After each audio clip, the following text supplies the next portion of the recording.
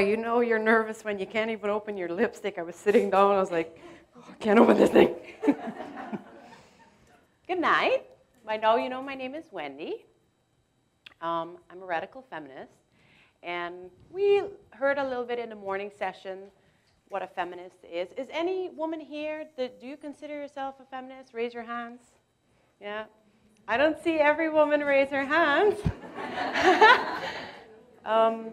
What does feminism mean, actually? Feminism is this crazy idea that women are humans, deserving of equal opportunity and full human rights. That's what it is. So why do a lot of women fail or hesitate to identify with this label? It makes me think of a quote by Andrea Dworkin, a radical feminist and author, and she said, "A lot of women, I think, resist feminism because it is an agony to be fully conscious of the brutal misogyny that permeates our culture, society, and all personal relationships." That's what feminism does to you. I'll give you an example. Have you ever held a belief as a child? It was not correct necessarily, and when you grew up, you learned the truth. You felt a little bit taken back. I'll give you a real-life example. When I was small, my mother used to love to fry plantain, banana. And as she would stand by the stove frying a plantain, I would come up to her and I'd ask her for a piece of raw plantain to eat. She'd tell me, okay, I'll only give you one piece because it's really not good to eat raw. So, you know, okay, I grew up thinking that raw plantain is, you know, like cookie batter, cookie dough. You shouldn't eat too much of it. You'll get sick. So then, when I became an adult, I asked my mother one day, "Hey, Ma, is it true that raw plantain is bad for you?" She started one hysterical laughter. She was like, "Nah, you're crazy.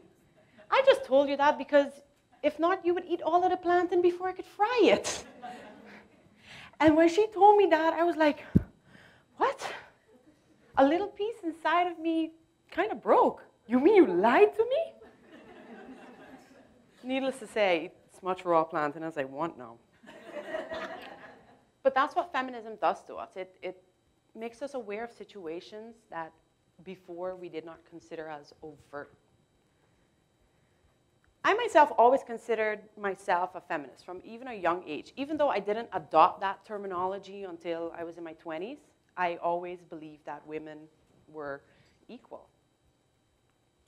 I was raised in a very strict, gendered and religious household. And, you know, I was taught from very early on that men occupy a certain role and women occupy a certain role.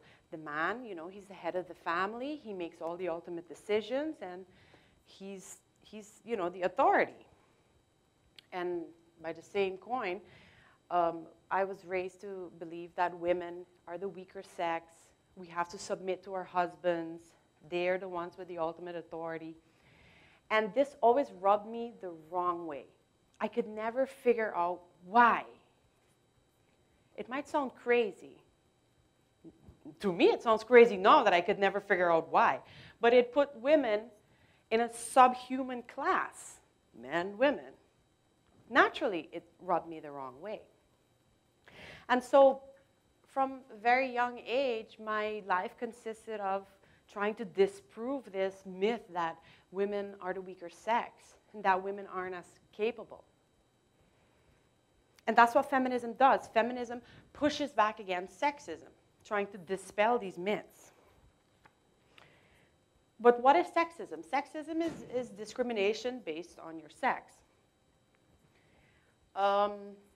In 2014, so like a year ago, I posted some article on Facebook about sexism. And a male friend of mine commented on the post, an educated man, and he's like, "No, sexism doesn't even exist anymore. We're in 2014. You're being emotional. You're being crazy." And he went on and on and on. And before I could even say anything, he proved my whole point. It does still exist. He was busy gaslighting me in his comment, telling me that I was being dramatic, I was being emotional. Gaslighting is when what happens, it usually happens to women when we're busy arguing a point and they tell you, no, you're being emotional. That's what gaslighting is. Yeah, I see a lot of it. Yeah. People seem to think that because we've gained certain rights as women, the right to vote, to own property, to open a bank account without the permission of a man, that we have a sliver of maternity leave now, somehow that we're emancipated. But that's not the truth. We as women and as girls, we deserve to live free from the socialization that we experience as girls. And when I speak of socialization, I mean, as girls, and you know this, we are taught to be more polite, be more feminine, more nurturing, subdue your voice a little bit, don't speak up too much, you sound abrasive, don't give too many commands, you're bossy. This is all the socialization that we go through. And we deserve to live free from that. We also deserve to live free from male violence, of which women are the largest recipients thereof. Domestic violence, rape, abuse of all sorts. We deserve to live free from these things. In a world that is built around our biology as women as well. Another aspect that feminism has taught me is self-love. I learned a great deal about self-love, how to find what my strengths are, and basically be myself unapologetically. Stop apologizing. That's also something that women tend to say a lot. Sorry, I think, maybe. Be firm in your convictions. And I'm fortunate that I've learned this at a relatively young age, that I can be myself unapologetically, and you can too. I've also learned at the same time to love other women, to see other women as my sisters. In a world that is filled with the hatred of women, making us feel and seem like commodities to be used and exploited and sold and bought, feminism anchored me and taught me that I am not broken and that women are not broken. Sorry, I'm a little bit shaky still. We need to learn that having affection for other women in all senses is important to our class. So, affection for other women. In preparation for this talk, I asked on my Facebook, because I tend to do that a lot, I crowdsourced information and I asked, what is your opinion on friendship between two women? Well, there were a lot of comments on that post. The women were going on and on and on and on and on the post, and I was reading a lot of things about backstabbing and betrayal and dramatic and catty. And at a certain point in time, I didn't know if I was reading about female friendship or the Loch Ness Monster. You know, that mythical creature that only a few people claim to have seen, but it doesn't exist? So the women brought forward in the post a lot of the obstacles that we encounter as women. Now, I cannot tell you that because I'm a feminist, I don't have any problems with women. I've never had problems with women. That's not reality. And I'm not going to sit here and tell you that either. But we're going to go forward.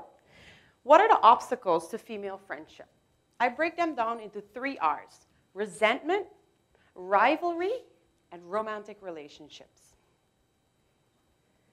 Resentment is something we tend to feel and project onto other women. If we feel that we're not as strong in a certain area of our life, and we see another woman asserting that strength, we tend to project our shortcomings onto her, and we feel resentment toward her. We don't even know her. For example, if we've been taught to subdue our opinions and be a little bit more soft-spoken, and we see a woman standing in front of us vociferating her opinions, we might feel a little bit resentful toward her. Why is she being so loud? But she's not being rude or disrespectful. Rivalry. That is something I don't think not a single woman here can tell me she hasn't felt towards another woman or had another woman feel towards her. Competition. I am here to tell you tonight that we are not in a competition with each other. So bad days, just in case you needed to know. The problem is we tend to compare too much. We're always comparing ourselves. We're always measuring ourselves against another woman. When in reality, we cannot do that, and we should not do that. We talk about other women, oh, I wish I had that dress she got, or she doesn't have as many degrees as I have, or I wish I looked that good. I wish I had those legs. We have to stop this. We have to stop doing this to ourselves. Either we are belittling ourselves, or we're belittling other women. It really needs to stop if we're to go forward. Romantic relationships. Now, you see, I'm a millennial. I'm a millennial female. That is the generation after Generation X. So it's anyone born after 1980. I was born in 88. And I grew up on princesses, you know, Little Mermaid, Sleeping Beauty, Snow White. I was raised that your goal in life is to find a good man, settle down, have a family, and, you know, if you want, get an education, blah, blah, blah, whatever. So, and that's a message a lot of women get, that we have to go find our other half. We have to go find our better half. I am not a half of a person. I am a whole person standing here before you. And every woman here is too, men too, for the men that are here. We are whole, complete people. I love you, Angela, okay? Don't take it the wrong way. But we are whole people here. And we don't need a romantic relationship to complete us. It can complement us. But we're not voids. We're not holes needing filling. And the problem is that when we find a romantic relationship, we got to grab onto it, and we throw everything to the side. Even if we've had friendships from before the relationship, a lot of times we throw them to the wayside in favor of our romantic relationship at the moment. But we as women here, we need friends. Friends are like plants. They die if you don't water them. And so having a romantic relationship is fine, but you need to maintain your friendships. I hear women say, oh, he's my soulmate, he's everything to me, he's my best friend, he's my only friend. I'm like, why is he your only friend?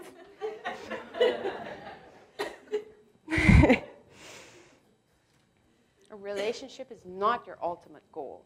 There are other things in life also to aspire to. But what is the case for female bonding? Friendship between women can lower your stress level. With the right women, okay? Friendship with the right women can lower your stress level. Also, being friends with women provides a common world between us, because what I go through as a woman, you can understand as a woman as well. It is something that men cannot grasp. There's nothing wrong with that either. So friendship between women provides a point of crystallization for us, a common world that we can draw on our experiences. Remember, we are women living in a man's world, and we need each other as reference points. And let us not forget that feminism depends on our continued interactions with other women. But how do we mend it? How do we actually make friends? First of all, and I know this sounds cliche, but you need to love yourself, okay? You cannot love anybody else if you cannot love yourself. And you are a woman, and how do you expect to love other women if you don't even love the woman who you see in the mirror? So you need to start accepting what you are in the present state, not 10 pounds lighter or whatever. You need to accept yourself in the present state, inside and out. We need to have empathy and kindness towards other women. This is very, very important. Remember, we're all in this, and we're just trying to deal with our circumstances and our situations. Some of us here and outside, we deal with years of abuse and trauma, poverty, racism. These are all the things we go through as women. And we need to remember and show kindness towards other women because we're just trying to survive. We're all acting and reacting to our environment. So lower those expectations a little bit. I'm not staying down to the floor, but be kind towards others and have empathy. And when you find some friends or a friend that you click with, stick to them. Nurture those friendships. Don't let them fall by the wayside because of work, because of family, because of a boyfriend or a girlfriend, or anything like that. And remember, you can disagree, but you have to maintain respect. That is the core of female friendship. Now, I'm not going to stand here and tell you that I've never been hurt by a woman or that I've never hurt a woman or anything like that. We all have. And we've hurt other women too.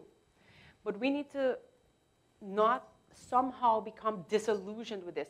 We seem to feel like when men hurt us, okay, yeah, he's a man. And when women hurt us, it's like, oh, she's a woman. We tend to feel more hurt when we are hurt by women.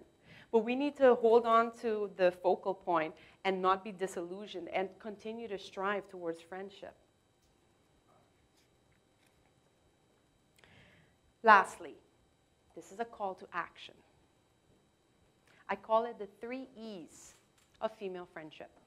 Eliminate, express, and educate. Eliminate all misogynistic speech. Misogyny is the hatred of women. It's just a fancy word. Eliminate all misogynistic speech out of our vocabulary, such as whore, slut, and bitch. I know we like to use that word, but we need to stop. Express our support for other women. Tell your friends that you're there for them. If you express admiration towards other women, it will not decrease your value. It won't. Tell them you're there for them. And educate. Educate girls and young and also older women about the benefits of female friendship. Take some of the information that you got here tonight. Maybe it's new. Maybe something piqued your interest. Carry it forward. Let us set the wheels in motion. Remember that when women come together, like we're coming together tonight, powerful things can happen. What we have is each other. And really, that's more than enough.